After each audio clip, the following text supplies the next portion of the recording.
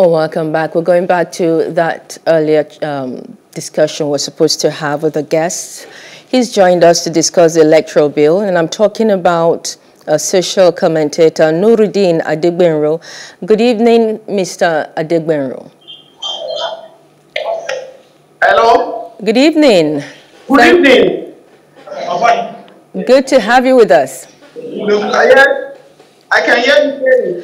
Okay, so let's just dig right into it. Section 58, subsection 4 of the 1999 Constitution as amended stipulates that where a bill is presented to the President for assent, he shall within 30 days thereof signify that he assents or that he withholds assent.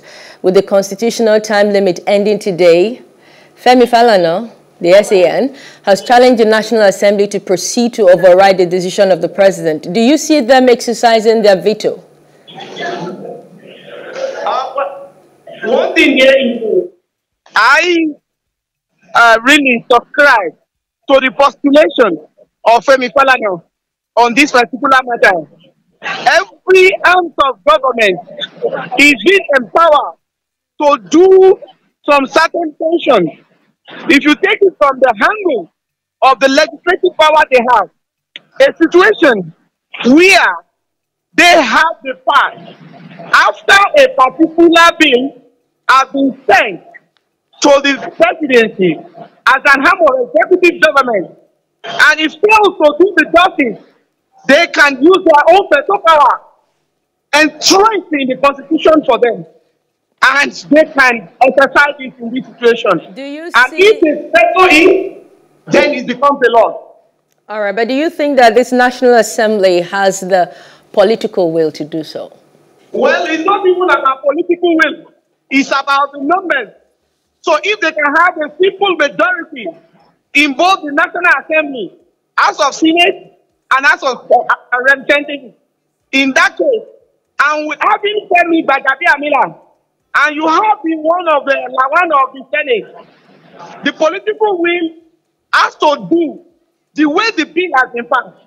So we want to know whether they are representing the party, APC, or they are representing Nigeria. A lot of Nigerians are so interested in this particular bill because this bill is going to entrench the kind of democracy we have in Nigeria.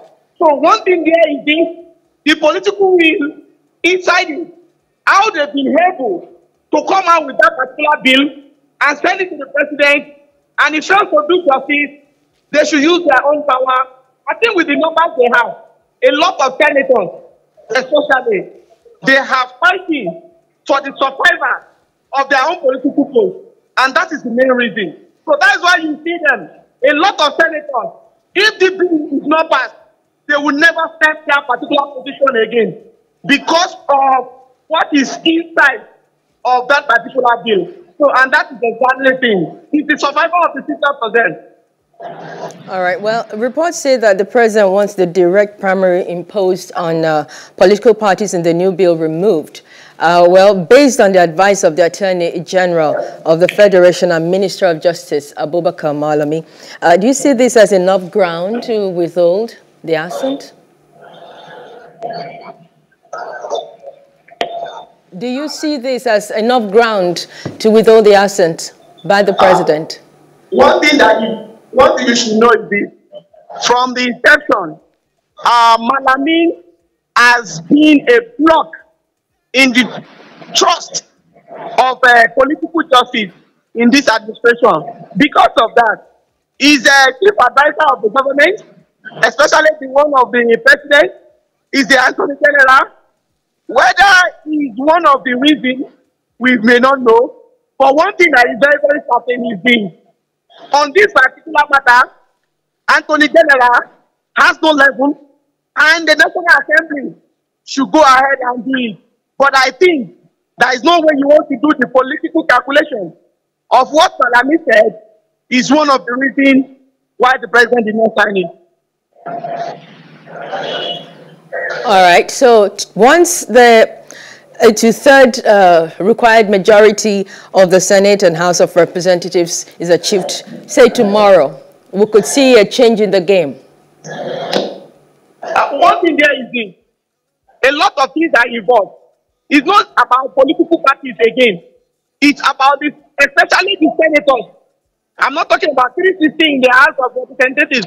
I'm talking about 109 senators in the House of Senate. They are fighting for their political parties. It's not about parties. Look, for instance, the lot of APC and PDP members that they know if this bill is not passed, they cannot come to that Senate again. So they are fighting not only for Nigeria, they are fighting for their own political interests. They are fighting for their own political survival. They are fighting for their own political fees. And when a politician is fighting for his interest, he will do everything. So that's the thing. All right. I like the way you put it. Since it's not about Nigerians, they will do anything. But if it were to be about Nigerians, then politics can be played with money and bags. All right, well, let's hope that's not the case. Let's hope that Nigerians will see their representatives, represent them fully on this very important matter. Because, matter of fact, a coalition of over 70 organizations, working in support of credible and transparent elections in Nigeria have urged the president, to assent to this bill. And they're also urging the National Assembly to override if the assent is not given. So this is a very serious matter that Nigerians are all interested in. So we'll just keep our fingers crossed and see what happens now that the president is back. And the presidency says we're going to hear what the situation is from the presidency very soon. So fingers crossed. Thank you so much, Nurudeen Adegbenro, for your time and insight on this. Don't mention. All right. Hello. Hope you enjoyed the news. Please do subscribe to our YouTube channel and don't forget to hit the notification button so you get notified about fresh news updates.